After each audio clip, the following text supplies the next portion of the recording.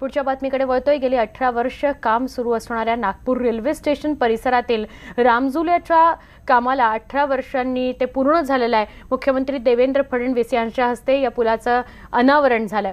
Nagpur railway स्थानकाजवळच्या Jaystambh चौक ते पोद्दारेश्वर राम मंदिरापर्यंत हा पूल जोडला जाणार आहे. बहुप्रतीक्षित अशा रामझुल्याचा 2 वर्षांपूर्वी एक टप्पा वाहतुकीकरता खुला झालेला होता.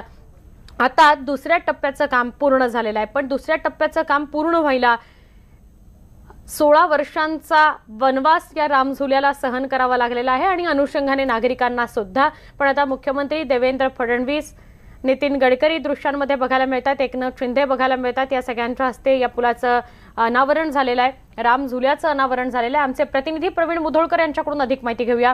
प्रवीण, काय सांगाल रामझुल्याच्या या कामाविषयी? इतक्या वर्षांनंतर आता रामझुल्याचं अनावरण झालंय. सुवर्णा, मुळातच 46 कोटी रुपयांचा हा या ठिकाणी लागणार होते जेव्हा भूमिपूजन झालं, पण आता 113 कोटी रुपये खर्च झाले आणि वर्ष लागले 18. आता शेवटी एवढे वर्ष लागून सुद्धा आता हा प्रोजेक्ट पूर्ण झालाय. त्यामुळे रेल्वे स्टेशन परिसरामध्ये वाहतुकीची कोंडी ही कमी होणार आहे. मुळातच या ठिकाणी जे अधिकारी होते, कॉन्ट्रॅक्टर होते, त्यांनी वेळोवेळी दुर्लक्ष केलं, टेक्नॉलॉजी काही वेळीच आणली नाही, त्यामुळे हा इतका वेळ लागला. पण जनतेच्या पैशाचं नुकसान झालं.